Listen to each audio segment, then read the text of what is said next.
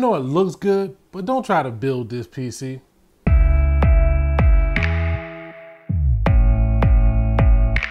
Hold up, before we get started, come on, come to daddy. Yeah. Yeah. Ha ha. Oh, there's one more. Come on. Come on. Woo! What's good with it? It's your kid, Folk Dookie, back again with Bang, budgeted new gear reviews so you get the best bang for your tech dollars. Now, I tried to do the cool YouTuber setup with a table and lights behind me and whatnot. It's not working. I know, we just gonna move on past that. We're gonna talk about this little tiny beast right here. This is my latest PC build.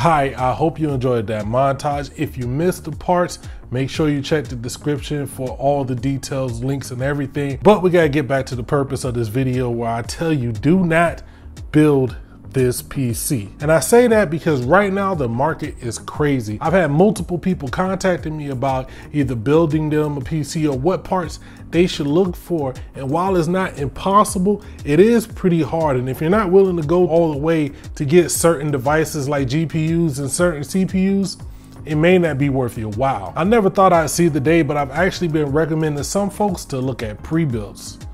Ooh. But if we focus on this machine right here, we actually have an Intel build because honestly, all of my recent builds have been AMD Ryzen related. Now this is their 4-core CPU, which you may have seen actually recommended in a lot of budget PC builds as of the last few months because it's actually always in stock more than likely. But make sure you check the links. I don't know, things may have changed. Now, if you were watching the montage, you may have noticed that I actually switched up the motherboard that was being used. The one that I purchased at the time was for Intel's previous generation of CPUs that used the LGA 1151 architecture. The newer 10th gen series of CPUs now use the LGA 1200. It's only a slight difference, but it would not work. So I had to order a new motherboard, and it actually saved me a few dollars as the newer motherboard was about $20 cheaper thanks to Amazon Warehouse.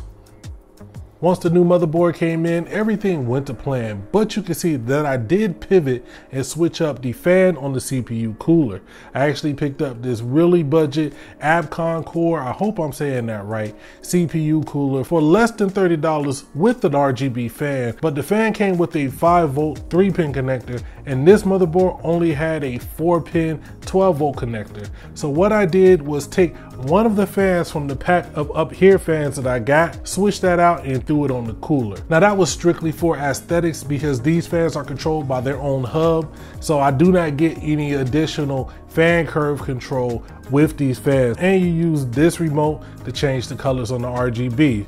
So you can go red, blue, green, yellow. You can have all types of looks and styles based on this actual remote. I actually like that synthwave, fake cyberpunk ish type of look, so I'm gonna switch it back. Now this started out as a super budget, bottom of the barrel type of build, but I did make some changes based on stock availability and overall aesthetics. You could have went with a cheaper case. This one from Mustex was about $50. There are cheaper options. Now they do have the same case with fans, but without it, it's like half the cost. And I picked up this case of fans from up here. These are pretty cheap fans, but if you really wanted to, you know, pinch every penny, you could get cheaper fans, but not by very much because these are pretty cheap. Now, another way to save money with this exact build is with the CPU cooler. There are cheaper options, or you didn't need one at all